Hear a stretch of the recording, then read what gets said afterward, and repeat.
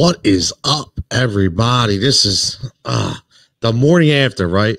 We should call this the morning after segment because I think we're probably all fired up right now. Everybody wants to fire everybody. Everybody wants to get rid of everybody. Everybody wants Doug P gone. Carson Wentz is bad. Listen, man, week one, people, week one, but there is a lot to digest. There really is a lot to digest, a lot of disappointment as well. For everybody tuning in, again, Tony Cutillo, sloppy. Listen, yeah, sloppy is right, Mike. Let's get right to it, man. I mean, seriously, everybody tuning in, Tony Cutillo at TCutillo23, Heat Ratio Sports, Fox Sports The Gambler, PhillyInfluencer.com. Listen, let's get. It's only week one? Is that what we look at? Is it only week one? Are we really concerned? I know I'm concerned. I'm not ready to throw the towel in like some people, but I definitely am concerned, especially when we look at the offensive line play, which was really bad. Which I don't know if you could attribute that to injury, if you can attribute that to people trying to gel, just not ready to do it. There's a lot of different things I think we have to look at from an offensive standpoint. The Deshaun Jackson thing is very strange to me. He was on the field for only 54% of the snaps. They did show him on the sideline stretching out a little bit. I don't know what's going on. It seems like people aren't on the same page. Zach Ertz had a terrible drop in a really important situation. On a third down play, on a fourth down play. Listen, these kind of things can't happen. Mike checking it. Mike, you're right. Poor play call, lack of adjustment to the personnel we had. The announcer, he had a really good point, and he said during the game, sometimes, you may be able to have all the speed in the world, but if you don't know how to utilize it, and you don't know how to put them in the right positions to make plays, then not to sound cliche or Andy Reid like, but what's the point? What's the point in having it? And we had a lot of speed yesterday. You've seen that in Jalen Reagor, right? 55-yard bomb. It looked really good. It was underthrown a little bit, but he still made a good adjustment on it. I think if Carson got it out a little bit more, it would have been a touchdown. Listen, this is what I keep saying about Doug Peterson. He comes up small sometimes, and this isn't the old NFC East, right? This is not the old NFC East. This is two guys on the other sideline over there, excuse me, in Jack Del Rio and Ron Rivera that have been around. Jack Del Rio is a defensive coordinator for Washington. And I've said this before, and a lot of other people said this again. Washington is very underrated when we talk about the defensive line. Their defensive front is very underrated, very, very good. They only got even better with Chase Young. It's amazing what they can do and the havoc that they can wreak, on that line. And Jack Del Rio adjusted. They adjusted. Listen, the Eagles went up 17, right? They adjusted the way that they know how to adjust. And on the other sideline was Doug Peterson, who did not adjust. And some of his press conference clippings were a little concerning to me. Obviously I've said this before and I'll say it again. That was Frank Reich's Super Bowl. You can say what you want. That was not Doug Peterson's Super Bowl. I like Doug. I think he's a good coach, but I think now he will start to get exposed. And this is the problem. And we have to talk about Carson. Two more fumbles for the league leader in fumbles. Exactly. Listen, Carson Wentz really needs to get over whatever he's going through, man. I'm telling you, between holding the ball on too long, by making bad reads, I'm not sure why Carson Wentz looked the way he did yesterday, and it's concerning to me. It is, because we have a franchise quarterback that we need to lead, and I get that he was running for his life, and I'm going to give Carson a solid and say, you know what? Let me look at this team once we get Lane Johnson back. Let me look at this team once we have Miles Sanders in the back. And also, when you look at this, who do you put this on? Do you put this on Howie, not supplying enough talent? Do you put this on Doug, not using the talent properly? Or do you put it on a talent, not utilizing their skills to the best of their ability? There's a lot of blame to go around here. There really is. You cannot go to Washington and lose in the first week against a quarterback in Dwayne Haskins, right? Who we all know has his tendencies not to be a very good quarterback, right? I understand Ron Rivera is a really good coach, but you got to come up a little bigger than this. If we would have lost this game 24-21 and, we were fighting tooth and nail, that's fine. But it can't happen. It just can't happen. Mike Check said there's a lot of teams who have really bad O-lines who don't fumble all the time. True. I'll give you that. It's our O-line. Jimmy V, what's up, buddy? Thanks for checking in. Needs work. I'll be honest with you. Our O-line absolutely needs work, but that is that is a product of a bad draft. That is a product of a bad scouting department. Right? We don't have the depth on the O-line that we used to have. And for all you people, all the Jason Peters guys, Jason Peters played pretty well yesterday. Say what you want, but Jason Peters did not play bad at all. Jack Driscoll goes to the sideline. You get Jordan Mailata, who's not ready to play. The guard play was lackluster at best. And Jason Kelsey did not have a good game at the center position. I mean, they were getting bull rushed all day long. They really were. They were getting stunts thrown at them. Their cadence was off. You could tell. But that call, here's the thing. That falls on the head coach. You have to come into week one and be prepared, man. You have to come into week one and be prepared. Preparation is the key to all success. Preparation is the key to victory. So if you don't have the preparation, I understand. Listen, I understand it was an abbreviated offseason. I get it. But guess what? All the other teams in the NFL had the same abbreviated offseason. All the other teams in the NFL had rookies to come in and play. All the other teams in the NFL had O-linemen to come in and play. They all had the same problems we had. But for some reason, 90% of them were able to overcome that abbreviated offseason, and they were able to produce. Win or lose, they still were able to produce. And this is a problem to me. This continues to be a problem. This was a worse loss than people think. Now, I'm not ready to jump ship, right? I'm not ready to jump ship. What's up, John? Thanks for checking in, buddy. I'm not ready to jump ship at all. I'm not ready to say season's over. Let's trade Carson Wentz. I am not putting this on Carson Wentz. Carson Wentz did not have a good game. Yes, he did not. But the coaching staff needs to take ownership of what happened. Okay? They need to take ownership. The front office needs to take ownership of not having talent at the depth position. They have to do it. That, John, you're right. Bad loss. Absolutely. Terrible. Not just bad, terrible. Week one, against an NFC East opponent in the Washington Redskins, a team that is rebuilding, right? A team that is rebuilding. Listen, it's a terrible loss. Terrible loss, especially when you were up by 17. I mean, come on. Brian checking in, blaming is in order. Howie, Peterson, and Wentz. Right. Listen, Brian has the perfect point. I've been saying this. I said this at the draft, and I've been saying this up to this point. Take a backup quarterback in round two. Listen, you can't take a backup quarterback in round two when you have no offensive line depth, when you have no linebacker depth. You can't do that when you have receivers who can't get open. J.J. Arcega-Whiteside, you might just cut him now. He did absolutely nothing again. No adjusting his own Peterson. Peterson came up small. Listen, if that is Jay Gruden, guess what? Peterson doesn't get outcoached. He got outcoached by Ron Rivera. That's what he did. And guess what? So did our boy Jim Schwartz. He got outcoached by Ron Rivera. And Jack Del Rio outcoached Doug Peterson. He had an answer for everything they were doing on offense. Everything. That two tight end set that came to that was going down the field at will, Dallas Goedert, Zach Ertz. Guess what? How quick did they take that out? How quick? Instantly. Jack Del Rio is a mastermind. Doug Peterson is not coaching against stiffs anymore. He's coaching against guys like Mike McCarthy. He's coaching against guys like Ron Rivera, like Jack Del Rio, like Joe Judge that's coming from a New England pedigree. He's coaching against very good talent. And if he's not talented himself, we're going to have a problem. Last point what Brian says, holding the ball too long, not throwing it away, taking sacks on Wentz.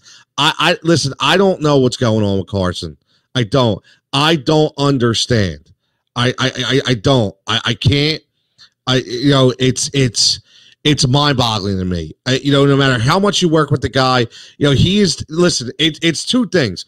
You have to call the right plays, obviously, but you also have to execute the plays. And you also have to know when to execute the out-of-bounds play, when to execute the dead ball play, right? And that's something that Carson does not do. That's something that Carson, he is holding on to the ball way too long. Again, now, is that because he doesn't have the guy to get open?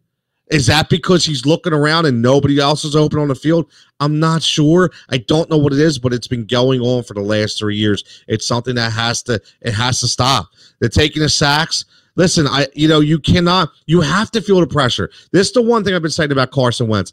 I love his ability. I love his play. The one thing he doesn't do well at all, he does not sense pressure. He doesn't sense the blindside pressure. He doesn't sense the rush. And that's something, it's not taught. And that's what I'm trying to explain to people. This is not, you don't go in a film room and understand how to sense pressure. You don't go in the field and understand. That is something that, I've coached sports for many years and always said that there's an IQ level that comes with, there's a natural ability that comes with every position. And that's a natural instinct. That's something that's not learned. That's something that you have or you don't. And that's something Carson doesn't. Carson does not have it. And he needs to get it in some form. Will it ever be 100% complete? No. But he needs to understand how to get rid of the ball, man. It's killing me. Lost the team, ready to pack it in. You score one more. Right. Put foot on the pedal, right? And here's the thing. I don't think he took the foot off the gas. I just think Jack Del Rio punked him.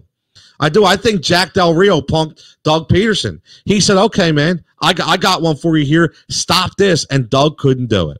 Again, Doug couldn't do it. Got to have an unbiased conversation about Doug, back to back with continuous questions. John, absolutely. Doug Peterson, just because he won us a ring, will be forever grateful for Doug Peterson for winning a Super Bowl in this town. But I don't understand when I listen to his press conferences, some of his press conferences that he said, some of the sticking points of his press yesterday were a little concerning to me. I don't know if anybody heard it, but we heard him say, I'm really not sure what's being called, run or pass. We just roll with it after the ball is snapped. What the hell kind of comment is that? I don't even know what kind of context he was in or what he was going for, but that's one of the most idiotic statements I've ever heard. I don't understand. I don't understand. It's a big time problem. Going for it on fourth cost us the game. I'll tell you what, going for it on fourth cost us the game, but Zach Ertz's drop could have cost us the game. Zach Ertz played the Ricky Waters role yesterday, bro. You say what you want. Go look at that footage. Zach Ertz played the for who for what card right there. He played the for who for what card. I'm telling you that right now. He alligator armed that pass. He knew he was going to get lit up, and he did not want to get hit. Now, that brings up the question. Was it or was it not? Because maybe he knows he does not have a contract extension. Maybe Zach Ertz is going to play under a different mindset because he doesn't have that guarantee. Listen, make no mistake about it, that does weigh on the mind of all players, right? Of all players. And they're human, and I get it, but that's a problem. Carson has the clock in his head unplugged. Only Drew, right. You're right. The clock in his head's unplugged. But Andre, here's the problem, man.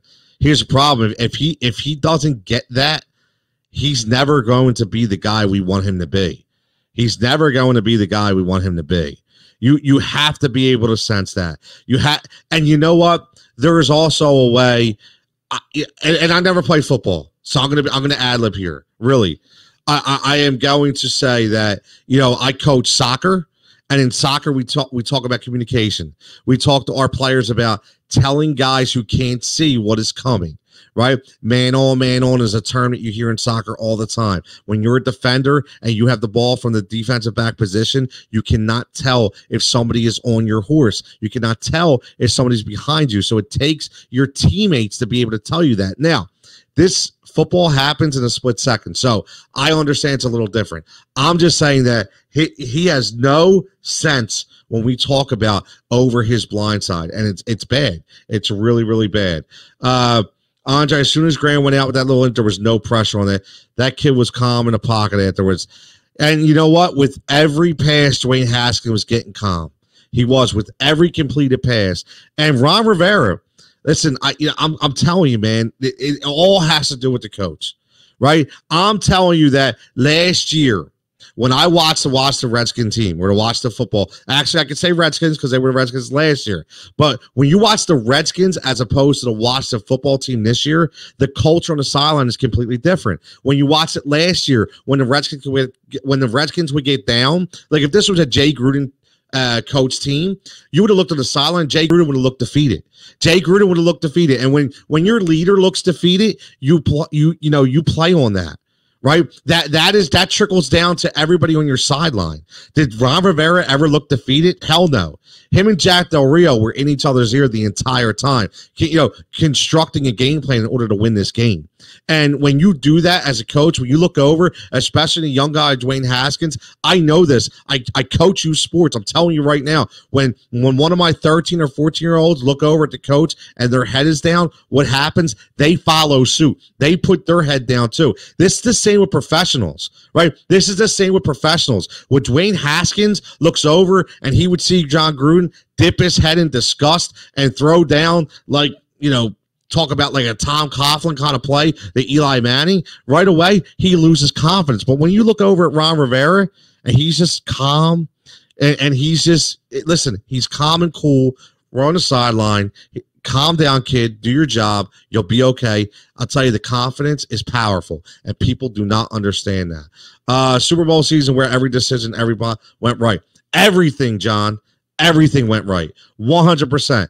Every offseason acquisition was right. Every line call was right. Every cadence was right. Everything was right. And what are the odds that will happen again? Slim to none. And in order for that to happen again, you need a head coach that understands how to put it all together. And I still don't think that guy is Doug Peterson. I don't. I said it then and I'll say it again. Doug Peterson will not win another Super Bowl.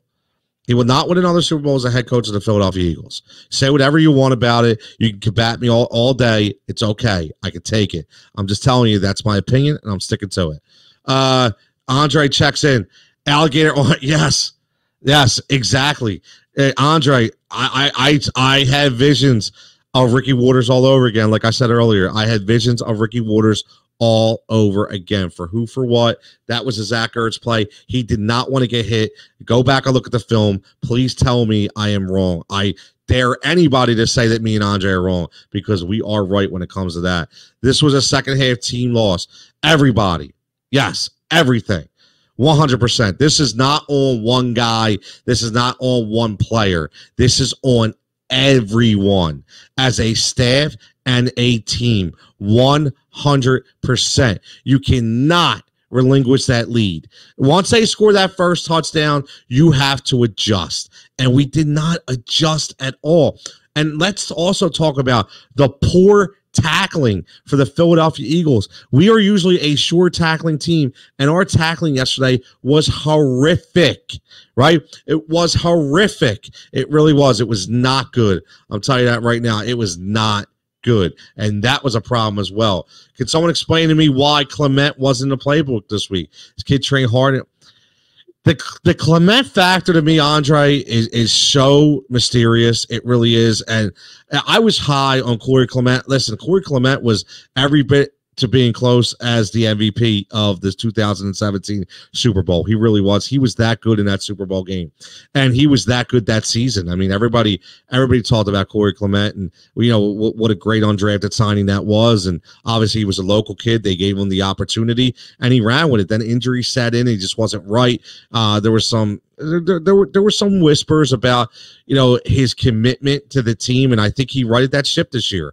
I do. I think he righted that ship this year. And he came in, he trained hard. He wanted to put that injury stuff behind him. And again, I mean, Doug's handing it off to an undrafted rookie free agent that you just bring in 2 days ago. I mean, come on, man. This is what I'm talking about. There's a reason why I didn't want to use Boston Scott in DFS, because I did not feel that he was going to be valuable. I did not feel that Doug was going to utilize him the right way. But I damn sure thought he was going to utilize the bigger back in Corey Clement, especially against a big defensive line, especially against a big defensive front. I don't understand what the hell Doug was doing with the running back position yesterday. I agree, Andre. It is mind-boggling to me. I think we're just seeing a passing it toward.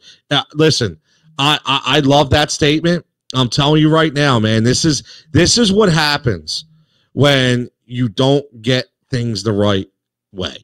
Right? Dallas Goedert was brought here for a reason. He was brought here because, number one, he was a really good value pick where he was. Number two, he's a really good player. And number three, you already knew that you had a 27-year-old tight end locked up until he was 30 years old, getting ready to get his contract number 2. So you bring in the heir apparent. This is how the business works. Now, am I saying that Dallas Goedert is going to be Zach Ertz? No.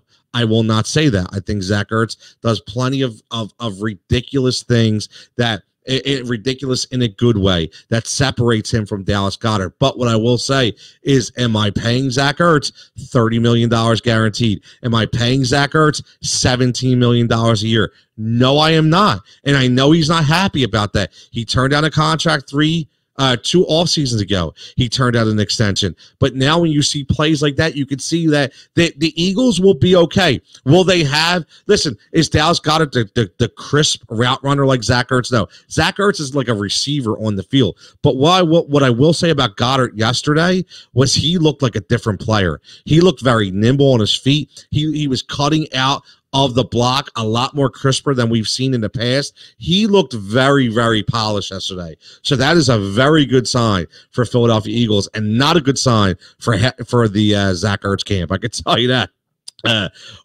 Brian checks in. Wild prediction in 2 years. Howie and Doug are fired. Wentz traded by new GM when they come in. Wow. That's not wild. That's bold, man. Listen, in 2 years, Howie and Doug are fired. In 2 years, Doug will be fired. Okay, I'm going to tell you that right now. In 2 years, Doug will be fired. Howie Roseman is on the hot seat. But again, you know, I did a show last night, Upper Bowl podcast with some of the boys. My boy Trevor doing really good things out there, grinding like we all do. And you know, he mentioned that. Listen, Howie's really good friends with the man, which is Jeffrey Lurie, and you know, Howie's never going to go anywhere. Well, that doesn't mean Howie doesn't get demoted again. Right? Howie needs to stick to contracts and stop with the talent evaluation. Howie's not a scout. He's not a talent evaluator. He's not a football player. He's a calculus guy. He's a money guy. He needs to stick to what he knows. They need to put him in a corner. Just let him do the contracts. Let him do the extensions and bring somebody in not named Joe Douglas, right? Because that 2017 draft was horrendous. Tarash checks in. What's up, Tarash? We should have gone. Listen, there's another great point. No depth. Why is Devonta Freeman not here? Why is Adrian Peterson not here? Did anybody watch the Detroit game yesterday? Listen, I watch every single game in a condensed version, to be honest with you, because I do shows every single day and I want to know what the hell I'm talking about. And I don't want to sound like a blubbering idiot. So I do that. So I'll tell you what, 95 yards for Adrian Peterson, still looked explosive. Still looked like he had the speed, just like I was playing the videos, right? From his days. Yes, Freeman. I love Devonta Freeman, Tars. I don't understand.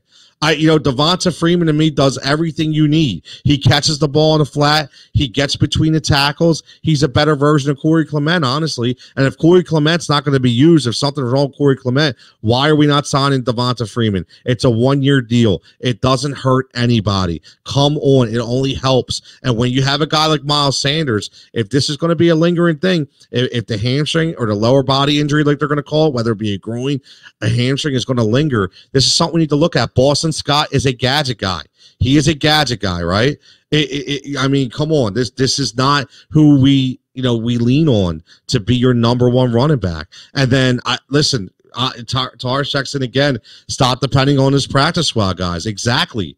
They do not work, right? You do not work, especially, again, listen, you can't have a makeshift offensive line and a practice player running back on the in the same system. It doesn't work.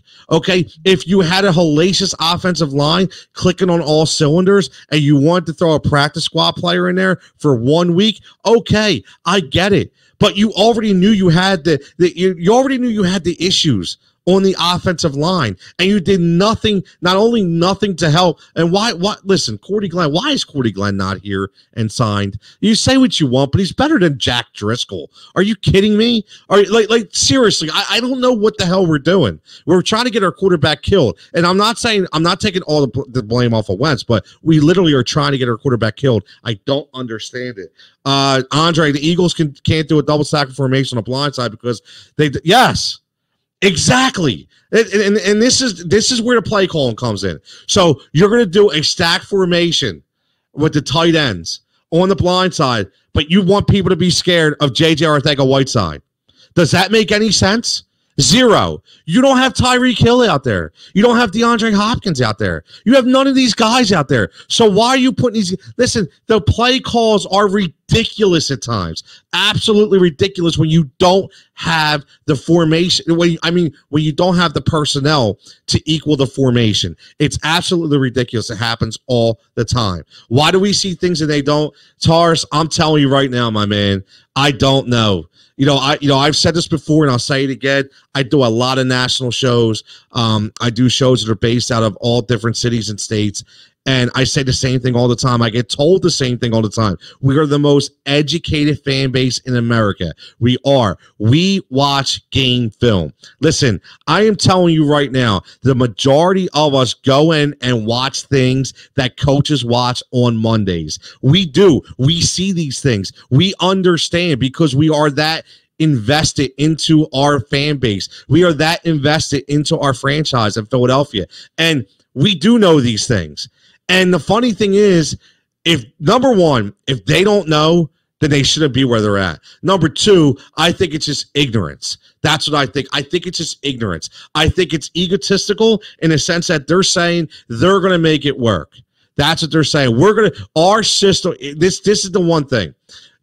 Our system works. You'll hear that a lot. If our system works, it doesn't matter. You see this in America all over, especially when we talk about in the business sector. How many businesses, especially corporations, always feel like listen, we can get anybody to do this job as long as our procedures are in place, as long as we have everything lined up the right way. Anybody can do it. Wrong. Okay, I say that all the time. Wrong. You can't run a business like that. You can't run a team like this. It's not working. You do not have the personnel to compensate for the lack of talent, right? And what I mean by personnel is veteran personnel, star-studded personnel. Okay, this is why just drafting a receiver in Jalen Reagor was not enough.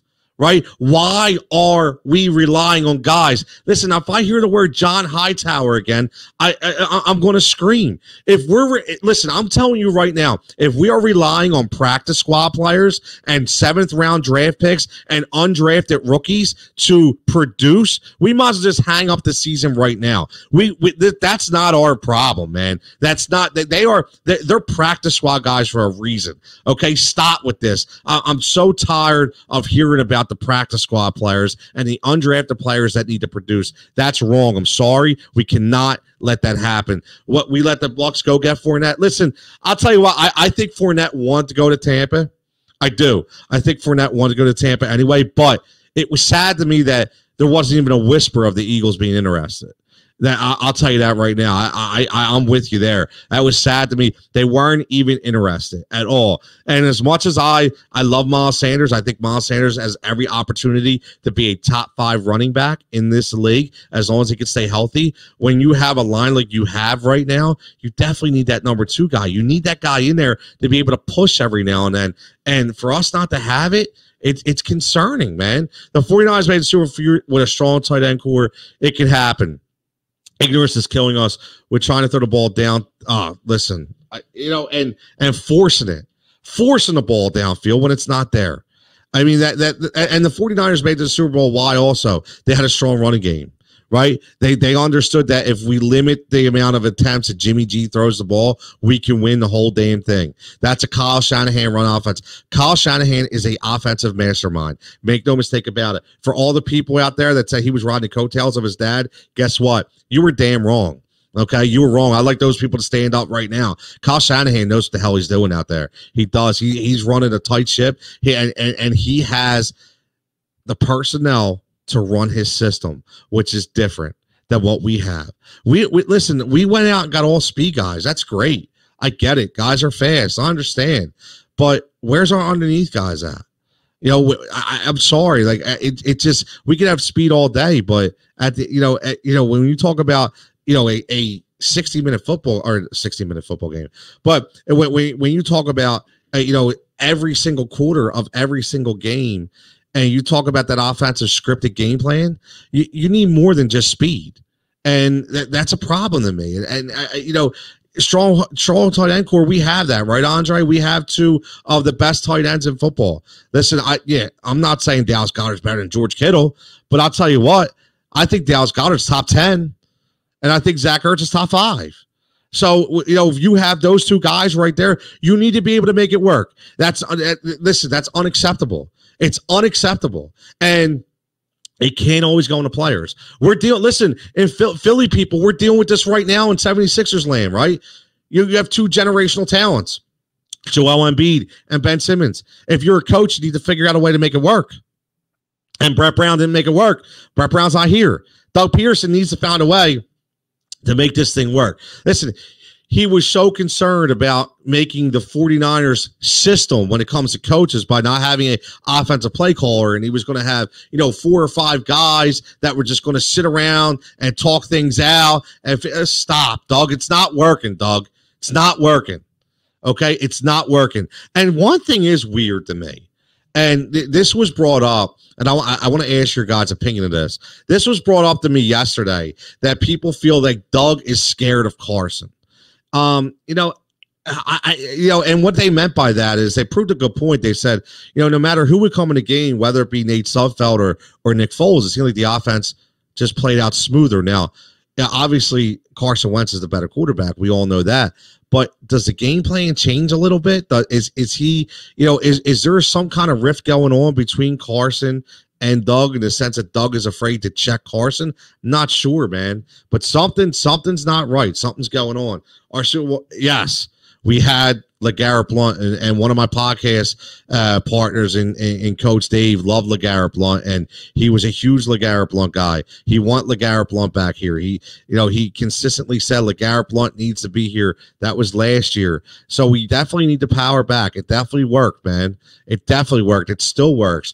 Tars, you look at even Oakland, when you have Josh Jacobs, who's obviously the guy, they still have a formidable backup, right? They still have Jalen Richard that can come in, and he's a power back and a pass catcher. We see this all around the NFL. So why, when you have a finesse guy, right, in Miles Sanders, why you don't have a big guy backing him up is beyond me. It just is. It's ridiculous. It's short-sighted, in my opinion. It really is. When you're trying to get double team, Clement needs to be in the game for halfback stop with the right. Listen, Corey Clement. If you're not going to sign Devonta Freeman, if you're not going to sign Adrian Peterson, okay, and what I mean by that, we're talking about prior week 1, then Corey Clement needs to be in the game plan a lot more, right? He needs to be in the game plan a lot more. He needs to be the power guy. With the screen game, think about all the catches he had out in the flat in 2017. That touchdown catch in the Super Bowl was absolutely ridiculous. That was Corey Clement. Corey Clement was a beast out in the flat. Do we not forget about that? But we fall in love with these little guys of Boston Scott. He is not Darren Sproles, Doug. Boston Scott is not Darren Sproles. Boston Scott is a guy who's going to come in and get about 5 touches a game, and he's a gadget guy. Leave him to be the gadget guy. Stop forcing him down our throat. He is not a 20 carry back. If you are going to disperse touches, Corey Clement needed to be at the top of that chart. Just what he needed to happen. I don't know if, he supposedly is healthy. He supposedly trained hard. He was ready for this opportunity. Why are we limiting him? I don't understand that. Especially, here's the other thing, Andre, when your tight ends are getting double teamed, And the defensive line with Allen, which listen, that defensive line in Washington was absolutely killing us. So why wouldn't you have the better pass protector in there as well? That's another thing I don't understand. So not only do you drop the ball, running the ball, no pun intended, but you drop the ball by not having your power back in there, the guy who picks up the blitz and that can pass protect you when your quarterback's getting killed. And another reason, right? Another reason. This is why yesterday Doug came up so small. It starts with Doug, in my opinion. Okay, it starts with Doug, it goes to Howie, and then it goes to Carson. Carson is not, he's not invisible right now. He's not. He has to take accountability. I know he did, but it needs to be better. Listen, eventually, here's the problem. Eventually, if Carson Wentz is standing at the podium or standing in front of the Zoom screen week in and week out and saying, I have to get better, we're going to get annoyed. We are. I love you, Carson, but just do it, please. Stop talking about it and be about it. That's all I need you to do. Stop talking about it and be about it. We say it a lot all the time. We see a lot of people, especially what's going on. Get a little deal, especially what's going on in America today. Everybody always has something to say, but they never act on what they want to do, right? So just don't talk about it, be about it. That's what we need Carson to do. On the football field, he really needs to do it. It pisses me off when I see Donald completely dominating. Now, I will say this, Andre. Malik Jackson had a hell of a game yesterday. And I'll tell you what, I'm very excited at the prospects when we get Hargrove back and we have Malik Jackson and Fletcher Cox. I think they played very well. I do. I think they played very well. Where we got hit hard, man, is we couldn't get any pressure from the ends. We didn't get any pressure on Dwayne Haskins on the ends. And, they were able to throw the ball downfield. And it killed us, man. It did. But when you watch a guy like Aaron Donald just completely dominate that offensive line in Dallas last night, and then you see what we're doing, it's so tough, man. It is so tough. It is. It's something that it annoys the hell out of you because you know what we have. You know what we can have. Listen, I'm watching guys throw a football yesterday that Carson Wentz is better than. I'm watching guys that Carson Wentz is better than, and Carson can't produce. And I get it. We don't have Calvin Ridley, and we don't have Julio Jones. But Matt Ryan threw for 450 yards yesterday. 450 yards. Almost 500 yards of offense through the air. Okay? Almost 500 yards of offense through the air. And look what we did to the Washington football team. So my hat's off to Washington. They played a hell of a game. They did. We deserved to win. They deserved to win that game, but we deserved to be in that game in the second half, and it's something that we weren't. So we go to week 2. Listen, we go to week 2, and we see what this week brings. We see what the injury. I'm not ready to jump ship, guys. I'm not ready to jump ship. I want to see Lane healthy. I want to see Miles healthy. I want to see what this offense looks like with these guys healthy. I really do. I'm not gonna jump off right now. I'm not gonna do it. I agree. Jackson did have it. He did when Cox draws a double team. Jackson's perfect. Listen, Washington made that adjustment in the second half, and then what happened? This is another one. Andre is going to get me fired up. So what happened when they made the adjustment? Nobody on this team stepped up. Nobody from a defensive end position stepped up. Zero. Derek Barnett, not available for this game. He was out. Where was the whole Josh Sweat? Oh, Josh Sweat having a tremendous camp. An abbreviated camp, I should say. Looks great in the bubble. Looks great in practice. Where was Josh Sweat yesterday? Where was he at? Where was Sharif Miller? Oh, I forgot. We cut him because he couldn't play. Another wasted draft pick, right? Another wasted draft pick. And what are we going to watch tonight? Watch Jadeveon Clowney. Jadeveon Clowney's probably going to get at least one sack tonight in Tennessee. And we didn't want Jadeveon Clowney, right? Why we want Clowney on this team? Why we want somebody who's going to get to the quarterback consistently, especially when they double team guys like Fletcher Cox and Malik Jackson. Single cut. I mean, come on. I mean, you have a double team. You're double teaming our best players, and we still cannot get pressure from the edge. That is mind-boggling to me. Mind-boggling. It really is. It's ridiculous. Yep. Yeah, exactly. It was clearly a drop. And listen, I like Brandon Graham, and Brandon Graham played very well up until he got injured. But again, Brandon Graham is only going to give you so much for so long, man. Guy's 32, 33 years old. His motor's only going to run for so long. But you have nobody else on the other side. Vinny Carey, don't give me Vinny Carey. Vinny Carey, listen, that's a depth signing. I don't expect anything out of Vinny Carey. And now he's hurt. So it looks like a pretty bad hamstring injury. So he might be lost for 4 or 5, 6 weeks.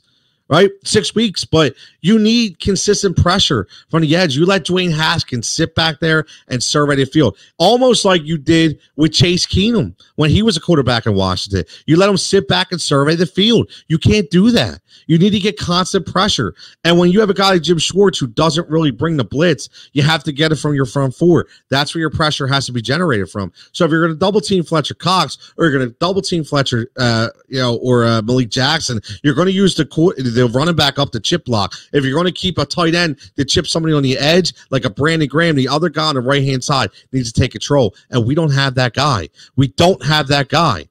This is why I was a huge advocate for signing Jadeveon Clowney. And I think it's another bad miss by management. Say what you want. I don't want to hear about the money.